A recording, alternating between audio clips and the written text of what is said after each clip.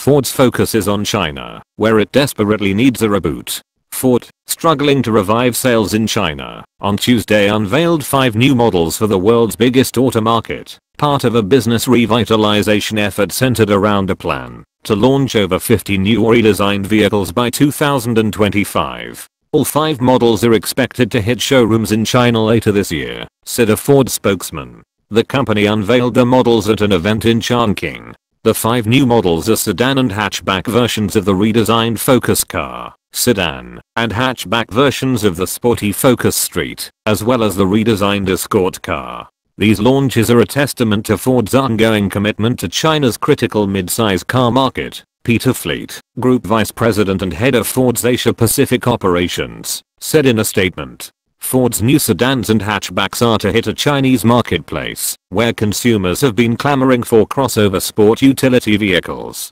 SUVs, which along with multi-purpose vehicles such as minivans now account for nearly 1/2 of China's demand for passenger vehicles. Market experts nevertheless believe sedans are still critical to automakers' business in China. Compact sedans still account for 35% of overall passenger vehicle sales. A good mainstream sedan is still very important to a carmaker's business in China, said Yale Zhang, head of Shanghai-based consultancy Automotive Foresight.